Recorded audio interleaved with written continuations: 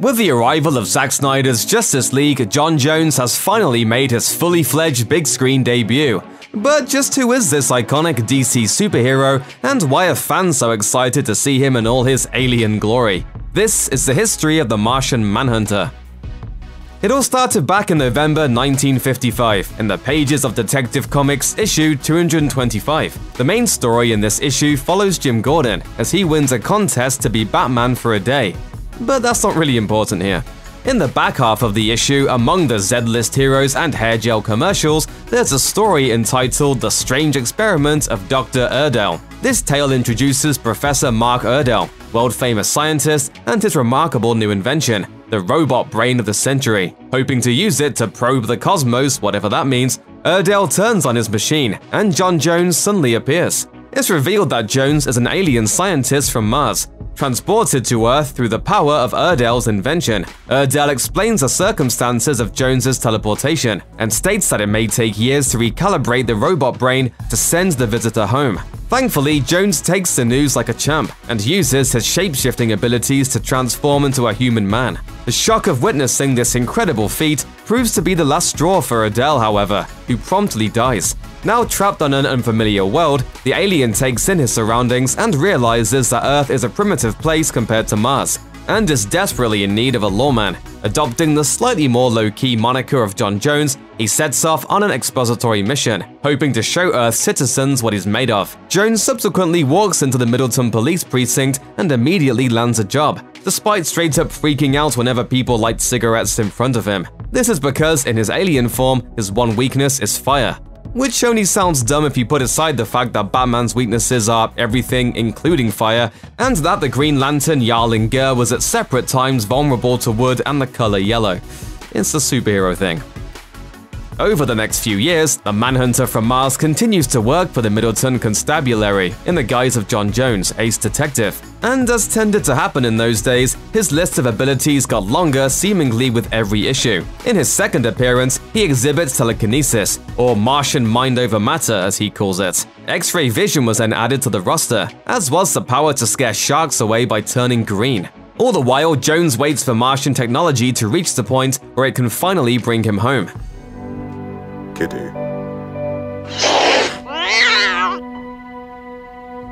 In 1959, during the earlier years of the Silver Age of comics, the Martian Manhunter made the leap from secret detective to full-blown superhero. The following year, he became a founding member of the original Justice League of America, in the pages of The Brave and the Bold issue 28. In this groundbreaking issue, DC Comics united the members of the Justice League, Batman, Superman, Wonder Woman, The Flash, and Aquaman, as well as the Martian Manhunter, Green Lantern, and an honorary member named Snapper Carr, who's pretty good at snapping. When Martian Manhunter does battle against the Martian artifact known as the idol head of Diabolu, everything gets turned on its head. Realizing that he can't continue masquerading part-time as a human detective if he is to crush this enemy for good, Jones does away with his Jon Jones alias. Soon after, he adopts the name Marco Xavier in order to infiltrate the crime cartel called Vulture, before disbanding it in April 1968's House of Mystery, issue 173. Things remain relatively tame for the Martian Manhunter after that, with maybe the most remarkable thing that happens being his adoption of a goofy pet sidekick named Zook. Sadly, he also began appearing in the comics less and less after Superman was given a promotion to active, full-time JLA member. The Martian Manhunter takes part in one last Justice League mission in a March 1968 comic, and then 10 issues later, leaves Earth to lead New Mars.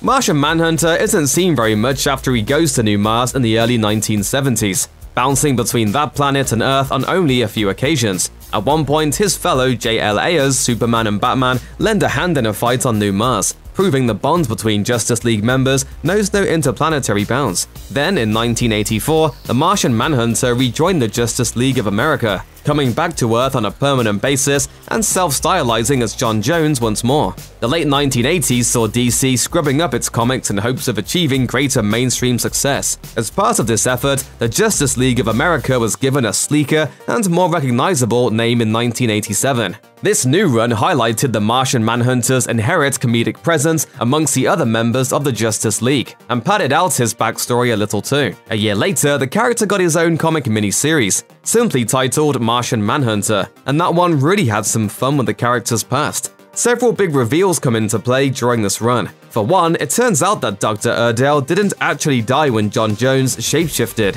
and that the character's alien look is a fabrication, a blend of what Martians really look like and what humans look like. In reality, the Martian Manhunter more closely resembles a gangly dinosaur. Additionally, it's revealed that Martian Manhunter had been transported to Earth not just through space travel, but also through time travel. It turns out that his people had actually died off thousands of years prior to that first detective comic story, giving him the chance to play with that classic last of my kind sci-fi trope.